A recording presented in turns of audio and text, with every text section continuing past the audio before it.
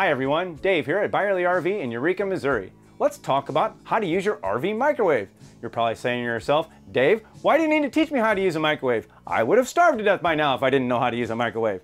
But in your RV, the microwave is a very high draw item. It uses a lot of electricity and you have a limited amount of electricity available to you, like for example, 30 amps of power. Well, if your air conditioner is running, it's using about half of that. And if you've got televisions and maybe a coffee maker or something else going and you fire up a high draw item like a microwave, bang, you popped your breaker.